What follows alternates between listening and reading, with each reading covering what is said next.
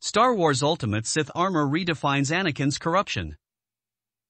Anakin Skywalker donned a fearsome suit of armor after his transformation into Darth Vader, but one Sith Lord's armor takes things a step further. Anakin Skywalker became the most feared warrior in the galaxy after donning his black cloak and suit of armor, but one Star Wars character from the franchise's past took things a step further. Now out of continuity, Sith Lord Warb Null actually channeled the dark side through his magic armor. From the moment the first Star Wars movie was released, the story of a galaxy far, far away was expanded in other media. After the original trilogy completed with the release of Return of the Jedi in 1983, the only place fans could get any new Star Wars stories was through the expanded universe of novels, comics, and the like.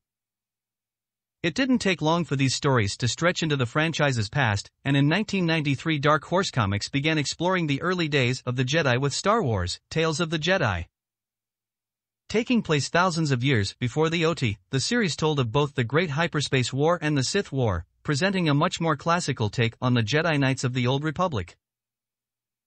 The Sith Lord Warb Null was introduced in Star Wars, Tales of the Jedi, The Freedon Nad Uprising No. 1, written by Tom Veitch and with art by Tony Akins and Dennis Rodier.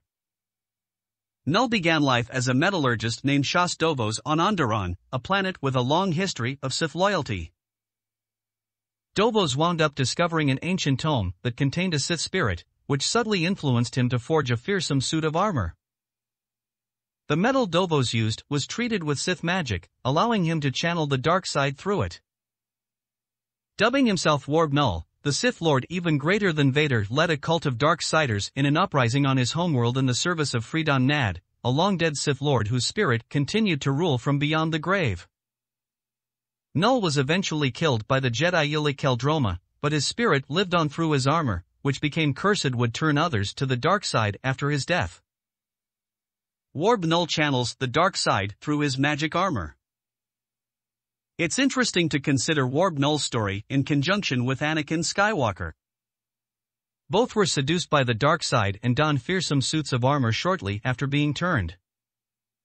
In his own way, Warb Null's story wound up predicting that of Vader's a Sith who was trapped within his own armor, which is later used to help brainwash his grandson Kylo Ren to the dark side.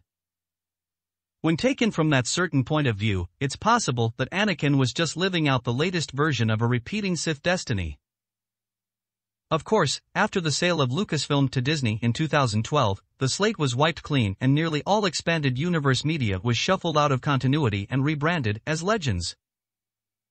Even though Warb Null is no longer in official continuity, his story remains an interesting part of Star Wars lore considering what happens later to Anakin Skywalker.